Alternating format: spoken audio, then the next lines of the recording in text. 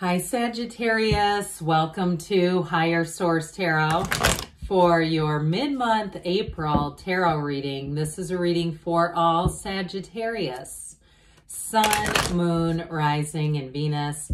Thanks to all of you for all the support as usual. I send you love and appreciation every single day. I think about you every day. And if you are new here, welcome. I post new readings on Friday, then again on Monday. So if a reading doesn't fit, just come back in a couple of days. Don't ever try to make it make sense. Friday's readings are always a general reading. So those will bring in aspects of money, moving, career, love, whatever you're asking about. Mondays are a different style every week. Today's reading will be a detailed Celtic cross style reading. Next week, it'll be something entirely different. Later in the month of April, I am going to be doing a 4-month predictive reading for the months of May through August, which I don't do very often. So if you haven't subscribed yet, you might want to do that and even hit the bell to be notified so that you don't miss that one. All right, what advice do you have for Sagittarius? Sun, Moon, Rising, and Venus. What does Sagittarius need to know, please, for the best and highest good of all involved with Sagittarius? Messages for Sagittarius, please. Okay. We will start here with the tarot, then we'll have the angel answers. Current situation, we've got the Page of Cups. The immediate influence is the Knight of Pentacles. You have the Page of Pentacles in your subconscious, the Eight of Swords in the distant past, Judgment in the more recent past. You have the Devil coming towards you. You're represented by the Ace of Cups. The Five of Swords is the person or situation that you're attracting. You've got the Queen of Wands and your hopes and fears. Eight of Wands and the outcome. I like it. Now, the bottom of the deck, you've got 2 5s here, plus the High Priestess. I feel like they're telling you to trust your instincts about moving on from a situation. We have 3 5s overall, and so 5s are all about adapting. They can also be a means to an end too. So I do feel like with somebody here, that Five of Swords, in terms of a new person that you're attracting, or even if it's a job situation, I feel like they're trying to be done with conflict. It's like these 5s are, I just see almost like an exit door and them being just pushed out, an invisible hand saying, we're done with this crap. So you have here 3 major arcana. We have Capricorn here. We have the Archangel Gabriel. We have earth, air, fire, water, all the elements. So I do feel like with this 5 of Pentacles, it is about moving on for your best and highest good, whether it's a friendship or a job where you've said, it's time for me to move on. This is just not getting organized in the way that they had said they would do, or, you know, something about this. Promised is the word I was kind of searching for there. Something that they've been saying they were going to do, it just hasn't happened. And so I do see somebody is moving on with that 5 of Pentacles. And if it's a relationship too, because you've got new aspects for love with that Ace of Cups, Page of Cups. Now for somebody too, it may even be with a new love. It could be somebody you already know. That's in the cards here. So I feel like that in terms of love interest, something's going to move along swimmingly is what they keep saying. I don't know why. But with that High Priestess energy, that's saying trust yourself. Okay, no second guessing here. The wonderful thing about the High Priestess is you know who you are. This is where you're very centered. And so especially around all this chaotic 5 energy, it is about meditating, quieting the mind, getting yourself away from the chaos. I even see somebody like getting in their own car. If you're going out to your car to eat lunch at work, so you can take a break or something like that, even if it's at your own freaking house.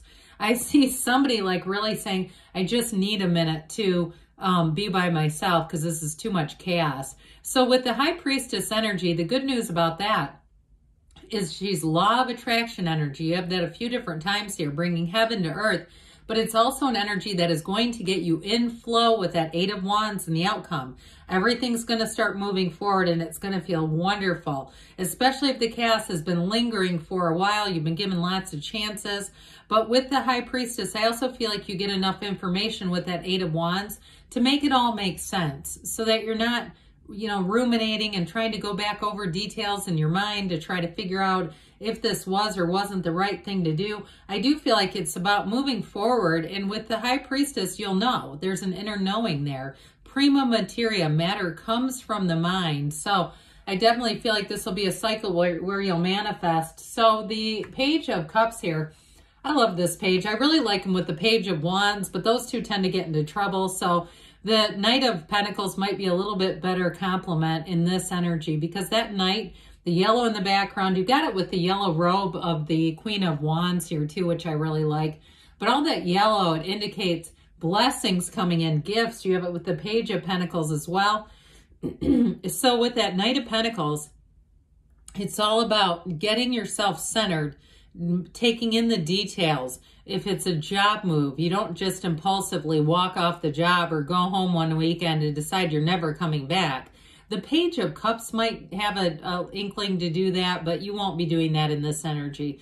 So you may have sort of those of you that are going to be planning a move to go somewhere else in a job, then we'll talk about relationships. With that Knight of Pentacles, you'll make sure that things are secure, especially if you're the one who kept getting given the runaround. That's what I got. Like they kept trying to, they couldn't fix what they were trying to fix is the problem. And so it's like they were giving people the runaround. And I feel like it's not just you. I feel like you're in good company as far as moving on, even if it's bittersweet and you're like, God, I really wanted that to work out though. Because with that Knight of Pentacles, it's going to offer you a lot more stability, centeredness, focus, and it's going to move forward. So the Knight gets centered, gets ready, and then takes off running. So it's not just standing still. Now, in a relationship with these two, they bring in the best of both worlds.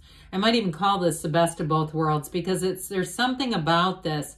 There's a turning point coming in. And so with the Page of Cups, that's going to bring in some more spontaneity, but it's also in terms of a relationship, somebody who's going to really understand you. It's somebody who's gentle in a way. They have a fun side to them, but a really loving, kind heart.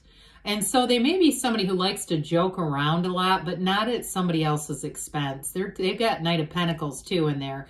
And the Knight of Pentacles would never, ever do that. This is somebody who, again, likes to have fun, but they're not doing it in a way that would be hurtful at all. And they offer real love. So with the Page of Pentacles being in your subconscious, you're going to pull in new opportunities to make money here. So you've got that long-term money coming in with the Knight. But with the Page too, you might sharpen your skill set a little bit. And so those of you, if you're doing some kind of home renovation or home improvement, might be a better word. Renovation's a little strong. That sounds architectural, doesn't it? Home improvement projects, here's where you start researching and rolling up your own sleeves and saying, you know what, I think I'm going to learn about this. I even get it for somebody with gardening and growing, like having like a vegetable, if you do something in a co-op, because this looks like, I think that's what it's called. This almost looks like a community garden kind of a thing that I'm seeing. But again, whatever it is, it brings in joy. Look at the way he holds up that pentacle. It's like you with your, strawberries or cucumbers in the summer. It's that kind of feeling. But also too with this in a relationship, it's being adored. So in a new relationship is what I get. Now, if you're in one already, it doesn't mean that that's, going to end or it's just not doing anything. It's still being in that place where you're admired, adored, and really with this person, they have a great curiosity. This is not somebody who wants to ever change you. It's like they find an interest in understanding other people's quirks, for lack of a better word. Not that I'm trying to call you quirky, because the Page of Pentacles, that would be the really quirky character in all of this. But I do feel like they want to have understanding. So in the distant past, we had something stagnant. I like the position of this because it's in the past.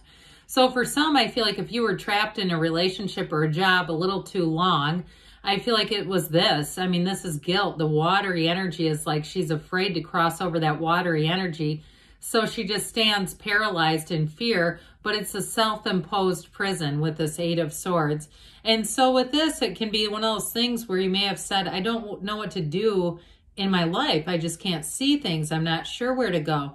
And so with this, it really is second guessing and kind of making the position more precarious than it needed to be. So with this, it suggests that there was a way out, and I do feel like you're taking it.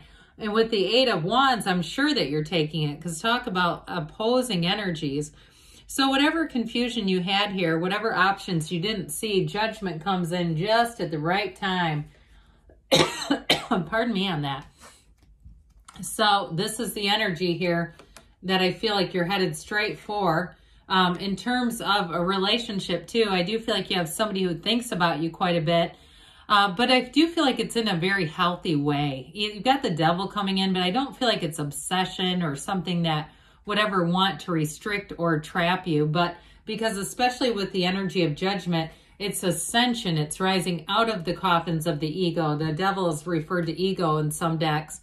This is self-mastery. So I feel like whatever you were not sure about with the Eight of Swords, information comes in that helps you make that decision. If you're not quite there, because again, this is sacred divination. I mean, the placement of the cards is not exactly exact, of course. I mean, it's close. But so anyway, so if you haven't quite felt this Archangel Gabriel blowing the horn of ascension, it's a tipping point. So those of you who have been wondering or trying to make a decision, here's where your decision comes in. But there's celebration, so there's no downside to this. I mean, there's not one character here that decides to stay in the coffin. They all rise out, so it's a decision that moves things forward for you. So in terms of a relationship too, though, that also moves things forward. Those of you that have been wondering, what are we doing with this? Well, here's your answer with Judgment. Well, the Devil comes in, and the Devil is about limitations and breaking old cycles, because the Tower comes right after the Devil. So for some of you, I do feel like this is understanding the shadow aspects of yourself. We don't ever want to shy away from that, because when we have self-mastery, like in Judgment, we understand exactly who we are. So I feel like there's a connection there for sure in terms of understanding old patterns. But I also get too, though, in terms of a relationship, feeling that feeling of this person does think about you quite a bit. So if you're wondering about that, the answer is yes. Hell yes, they do. You're always on their mind. Isn't that, Willie Nelson, right? It's that kind of stuff where they're like thinking about you. Songs remind them of you. And, you know, it's like they pass by anything and they can make a connection to you because you're in their heart, and it's all from love. I just don't get anything negative about this relationship whatsoever. Pardon me. So with the Ace of Cups here, you've got that new energy coming in, and this is where things feel great. So in a new job, it's really that freedom of judgment coupled with the Ace of Cups, where it feels effortless. It feels like this is like almost a second family, where people respect you and where people are going to be honest about what's going on. Again, I don't feel like the dishonesty of those of you that have been waiting with those fives and saying, I just can't stay in this waiting game, I have to move forward. I don't feel like it was done out of malice as much as their own incompetence. They could not fix the situation is what I keep getting. They thought they could do it and they couldn't. And so instead of just communicating, they just kept trying. So with the Ace of Cups, you're moving on to something that has a lot better potential and flow. And of course, in relationships, this is true love. It is love that evolves and grows as the two of you grow together.